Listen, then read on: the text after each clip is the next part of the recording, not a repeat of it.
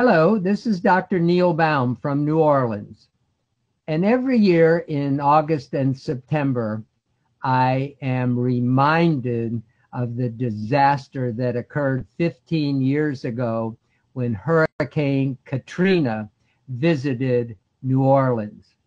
And I would like to share a little bit about that experience and some of the lessons I have learned, and hopefully lessons that you won't have to repeat. This video will take about 6 or 7 minutes. So what are the facts regarding disasters?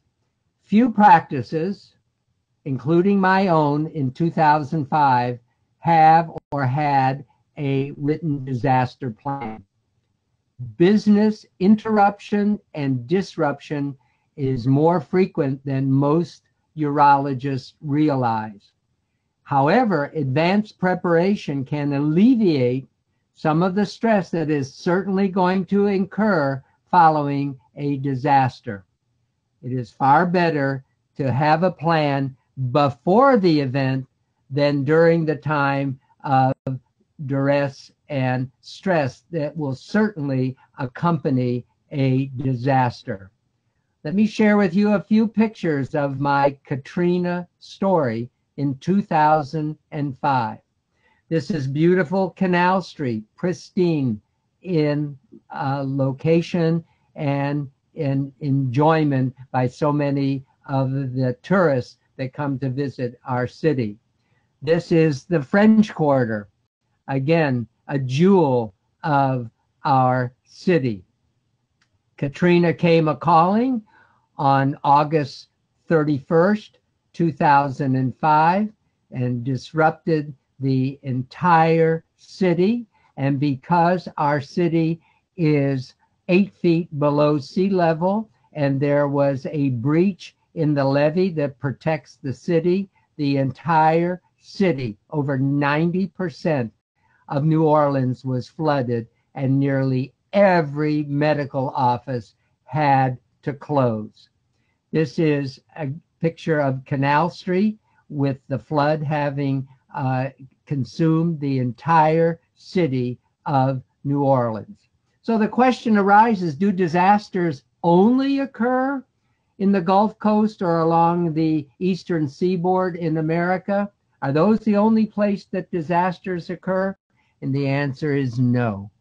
Far more common are power outages, hardware problems, software problems, and you can see that fires and hurricanes are way on the right at the lower end in terms of frequency.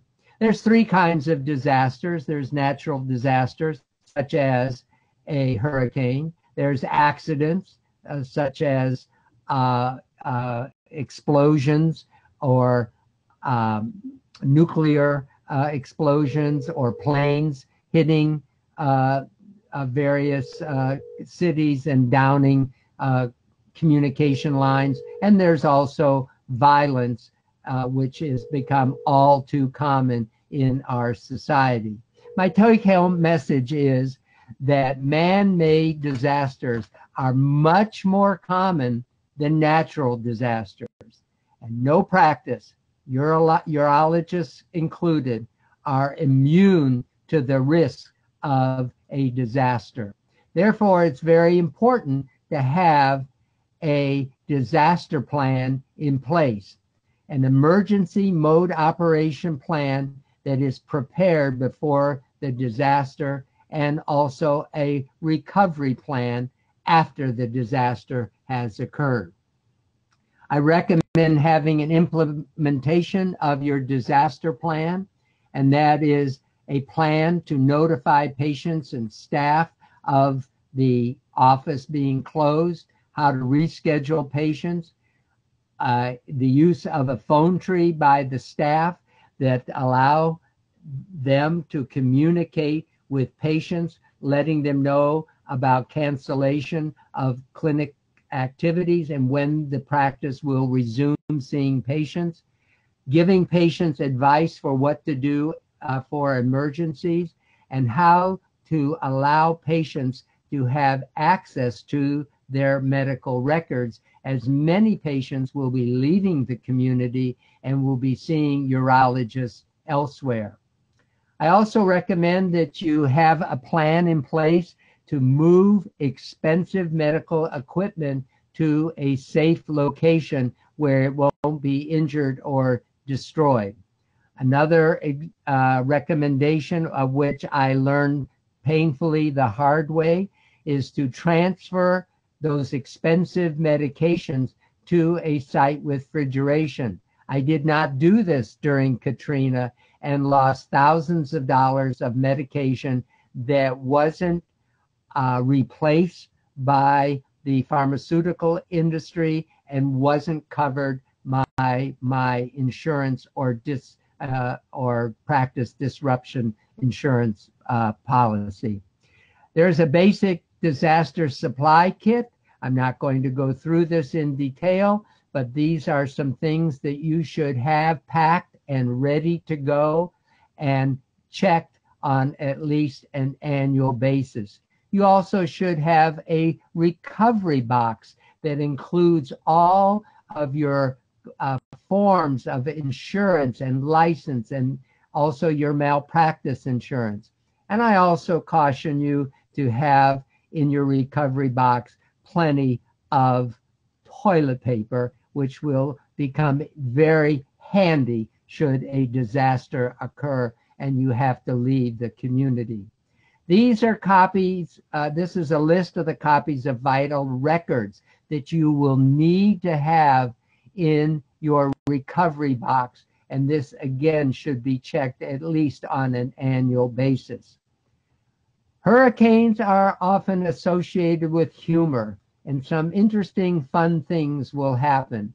This is a man who had his priorities in place about getting his significant other, and of course, to get his alcoholic beverages with him when he had to evacuate his premises. I also want to point out how important it is to have business interruption insurance. If a fire or a hurricane or a disaster makes your office unusable, as it was in my practice, because we did not have potable water and the elevators didn't work for several months after the hurricane, you may have to relocate to another office or even close down your practice entirely. The take-home message on business interruption insurance is that they will not give you interruption insurance the day after the disaster occurs. You will find that it often takes weeks or months for you to complete all of the paperwork and for your insurance company to compensate you after a disaster.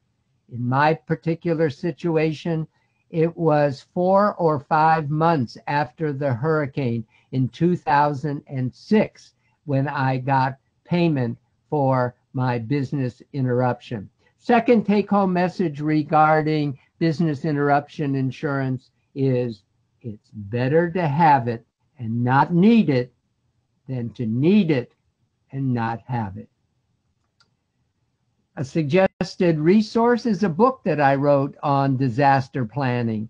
This was my experience with Katrina, where I wrote the book, and including a CD which has all of the forms and all of the suggestions that you should have, and a checklist that is so important. And I would be happy to share this with anyone that is interested in having these materials.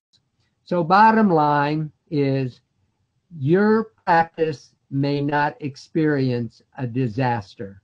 However, you should be prepared if one should occur, because it is not time to prepare and to take action after the disaster has taken place in your community and in your practice. I hope you found this information useful and helpful. If you have any questions regarding disaster planning, or you would like a copy of some of the forms that I have mentioned. I would be happy to share them with you if you contact me at the email provided on the last slide. Thank you.